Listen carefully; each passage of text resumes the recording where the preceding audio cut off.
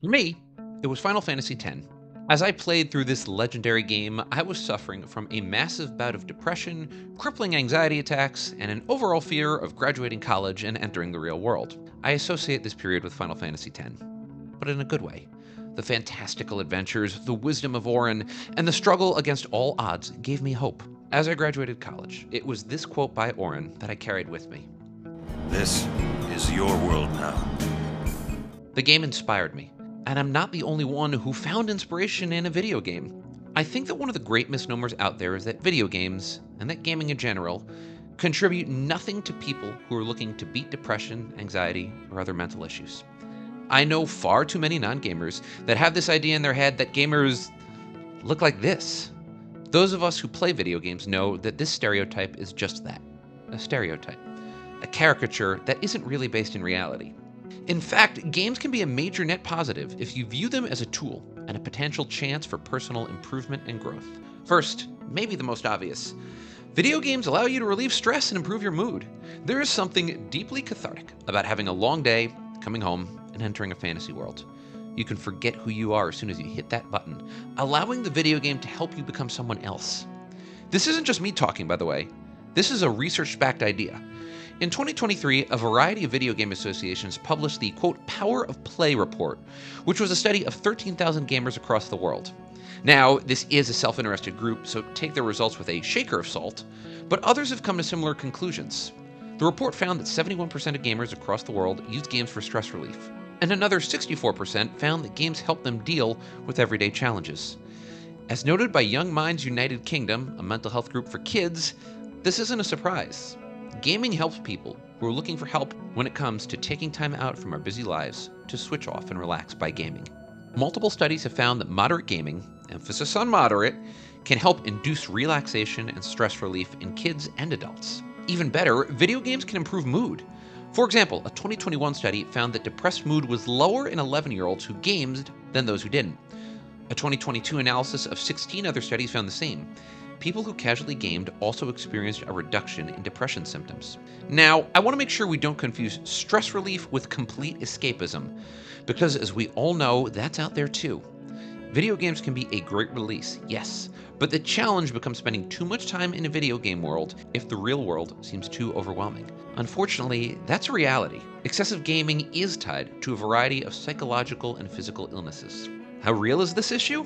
There is now a formal definition for video game addiction in the Diagnostic and Statistics Manual, a guide which is used to diagnose people who are suffering from mental illness. In other words, if you game too much, you may actually have a diagnosed addiction. Games can be good, there just has to be a balance. Next, let's take a second to talk about the ways that modern gaming has helped to create a sense of community. Thanks to the internet, video games are no longer just social experiences when you play a two-player game like they were when I was a kid. Instead, a large swath of games have mobile options, clans, and off-game connections like Discord servers. These multiplayer experiences allow you to connect with others and even take a friendship beyond a video game. In that regard, they can help you forge a community and make friends when others aren't available, or even when others are. Also worth noting, forging a community often means actually developing critical social skills, particularly for younger kids. Gamers cooperate, plan, engage in tactics, and learn the give and take of relationships. Again, I'm not saying that gaming is a panacea. What I am saying is that gaming can be a really good supplement to traditional relationships, and one that can help people in the real world. In some cases, gaming can actually help develop social skills. A 2006 study examined the messages that gamers sent to each other, and found that there were more social emotional messages than task-oriented ones. This means that gamers who were sending messages were actually developing social skills, even if you haven't met any of your gaming friends in real life. Think about how many friends you game with. You use your games as a method to build rapport and common interests. This is about as far from social isolation as you can get. Next, you know that whole stereotype about video games deadening the brain? Nope. Video games, when done right, can actually be good for your head. Video games can help with the development of quite a few cognitive and physical skills. For example, a 2022 study of more than 2,200 kids found that those who played more than 21 hours of video games every week had better control over impulsive behavior and more memorization skills than non-gamers. Other studies have found that video games exercise your attention control and reward processing in a good way, meaning that video games actually grow the gray matter in your head. Furthermore, success in video games often requires task management, attention to details, and prioritization, abilities that are key in executive functioning. In other words, video games can train your brain. I also want to talk about identity and how players can find identity in video games. Who we are and who we want to be is often the fundamental journey that people engage in throughout their lives. It can be difficult, lonely, and painful, particularly if you find yourself becoming someone who others in society will have issues with. In that regard, video games can help people become whoever they were meant to be and whoever they want to be. One of the more impactful video game experiences I ever had was playing Tell Me Why, a graphic adventure game by Don't Nod, developers of the Life is Strange series. You play much of the game as Tyler Ronan, a transgender character, and alternate between him and his twin, Allison, as they deal with unraveling the mystery that led to their mother's murder. This was one of the first video games to star a transgender character, and the game was put together by people who expertly crafted the character based on real, authentic actors. Developers consulted with a variety of experts, including the Gay and Lesbian Alliance Against Defamation, or GLAAD, for input into Tyler. Tyler was also voiced by August Aiden Black, himself a transgender man. This type of game puts you into the shoes of the character. You learn their backstory, hear their thoughts, and live their life. In so doing, you can experience the world from another perspective, learning more empathy in the process. Now, let's be clear, games have a long and sordid history of using sexist and racist tropes that goes back into the founding of video games. However, when done right, games can be a powerful tool for exploring identity and learning to live another person's life. Games like Mafia 3, Telltale's The Walking Dead, The Last of Us Part 2, and Night in the Woods all feature minority characters that offer you new perspectives on what it's like to live a life that may be different than your own. If you are a white dude like me, gaming can open your eyes to new viewpoints. If you're a member of any of these communities, you may be able to find solace and hope in these characters, and find your own resilience. Last, I want to talk about using video games to express yourselves. And again, I want to talk in the larger context here. When I was younger, you didn't design your character, you became your character. You were whoever the video game developers told you to be that a small mustachioed plumber, a blue hedgehog, a muscled karate expert, whatever. As games evolved, they gradually added more elements of self-expression, allowing you to add your name or select from a series of pre-rendered avatars. Then more features were added, like body type or hair color.